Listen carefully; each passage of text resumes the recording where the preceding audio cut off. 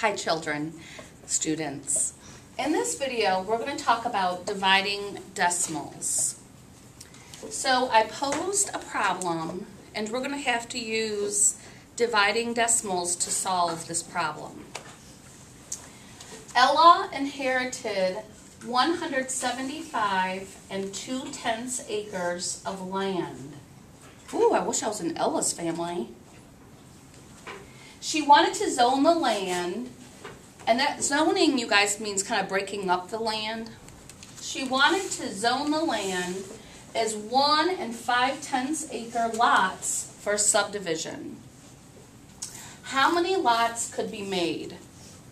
So we're going to read it one more time because children, just like a book or a movie or a song, when you view it, read it, or see it, or listen to it, for the second time, you pick up on details you might not have the first time you did it. So, Ella inherited 175 2/10 acres of land. She wanted to zone the land as 1 5/10 acre lots for subdivision. How many lots could be made? So, the dividend is the total amount of land she inherited. So that would be 175 2/10. I'm going to make my division house or set up my division symbol. And the 1 5/10 acres are the size of each lot. So we're trying to figure out how many lots she could make in her subdivision. So that's 1 5/10. The most important, one of the most important steps when dividing decimals is to move the decimal to the wall. And however many place values you move this decimal to the wall, and when I talk about the wall, I talk about the wall on our division house. So however many place values you move that division, the decimal point to the division wall, that's what you have to do with your dividend as well. So let's go ahead and do that step. So you're going to take the decimal point and move it to the wall, which was only one place value. So this decimal right here doesn't even exist anymore. Then, however many place values you move the decimal in the divisor, that's what you do to your dividend.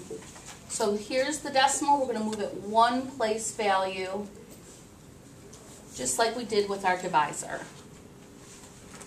This decimal no longer exists.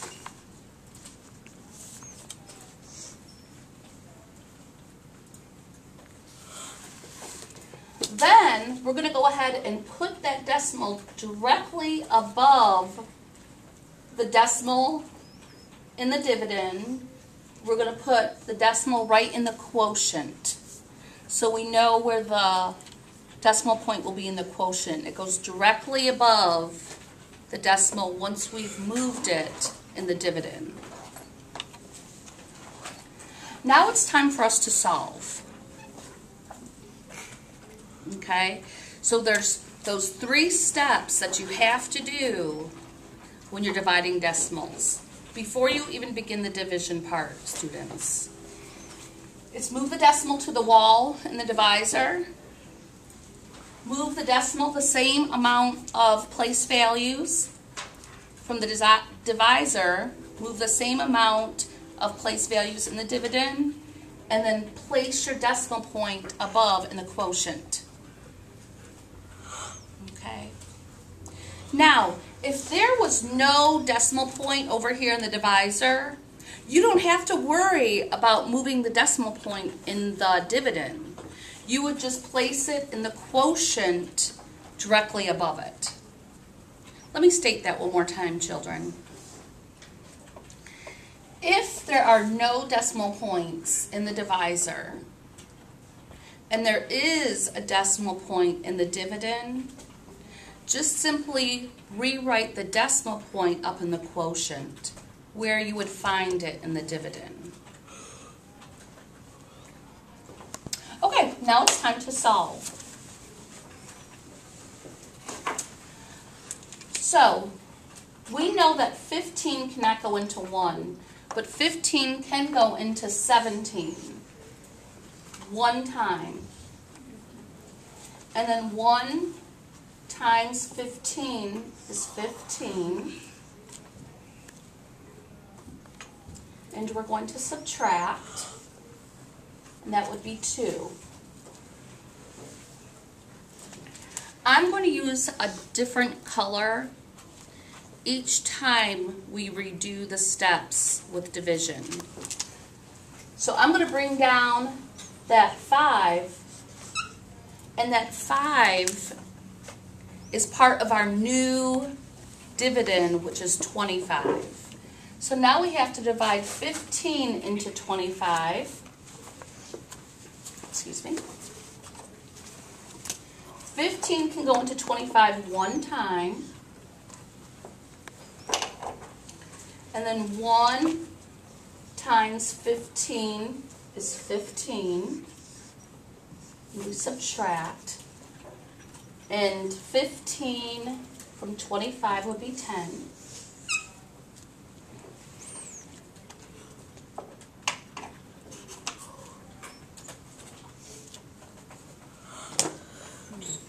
We're going to bring down the 2.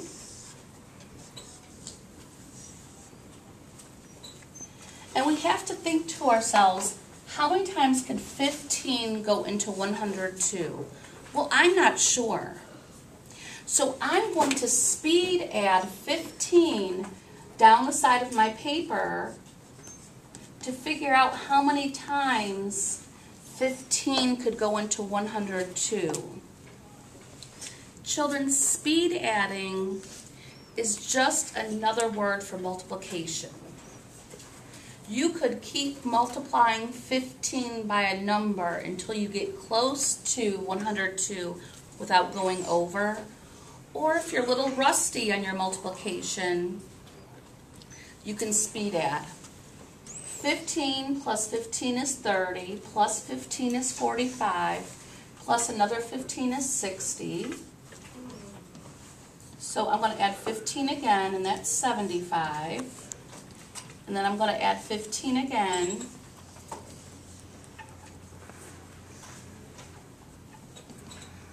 And that's 90. Do you think we could add 15 one more time? No.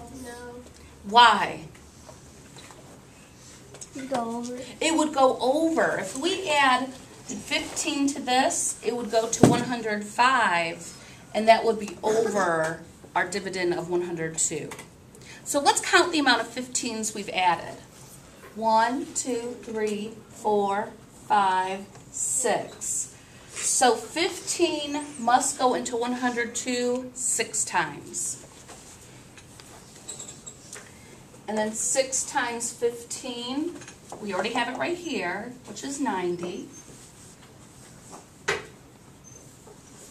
And we're going to subtract 90 from 102, which is 12.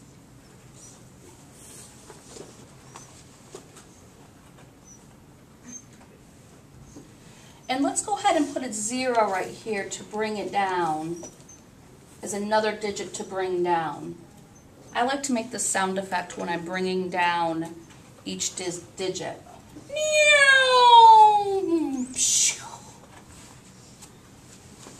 Did you like that?